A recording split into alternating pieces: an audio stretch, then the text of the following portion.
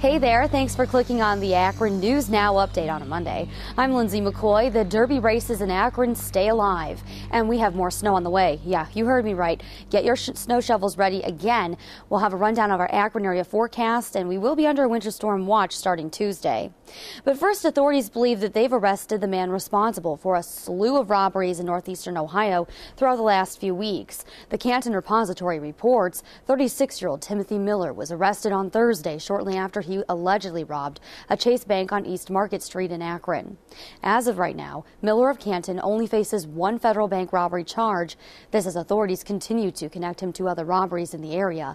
He's suspected of hitting up banks in Stowe, Worcester, Kent, Hartville, Massillon, and New Philadelphia. Local officials have to come up with a way to keep the financially strapped Soapbox Derby running in Akron, and it seems like they found a solution. An agreement includes a new 15-year loan agreement between First Merit Bank and the Derby. And the city of Akron will be guaranteeing the debt when there's still no national sponsor. As well as the organization will reorganize the International Derby Board of Directors. It will include some Akron business community leaders. Back in 2009, the Derby cut $400,000 in operating expenses, but they still showed a loss. The agreement goes to council this evening for approval. Open enrollment is taking a smaller number of students from the Akron Public Schools. Akron News Now's Chris Kepler explains. 1,287 students left Akron for other districts. That's down at least 100 kids from last year. And spokeswoman Karen Ingram says while they don't know exactly why more students are staying in Akron, she wants to think it's because of expanded programs, rising test scores, and top-notch facilities. And last week was the deadline to apply for open enrollment into Akron for next school year. Chris Kepler, Akron News Now. While many of us worked outside to dig ourselves out of the snow over the weekend, looks like the residents of the Akron Zoo enjoyed the snowfall. It brought them an opportunity to enjoy the cold weather. On Saturday, the snow leopard jumped around and played in the snow, and a river otter and penguins, of course, had a good time.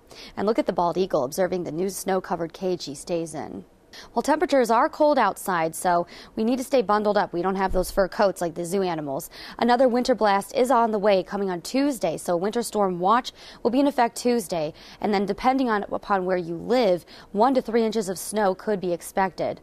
Now, the Weather Channel meteorologists say that this is another El Nino storm. Today, we have a high of 27 degrees, mostly sunny skies, a low of 13, Tuesday a high of 30 degrees, and that's when the chance of snow starts. 24 Wednesday and into the 20s for the weekend as well. Continue to follow AkronNewsNow.com for the latest local news, for news online on demand now. And don't forget that you can also follow our news updates on Twitter and Facebook too. For Akron News Now, I'm Lindsay McCoy.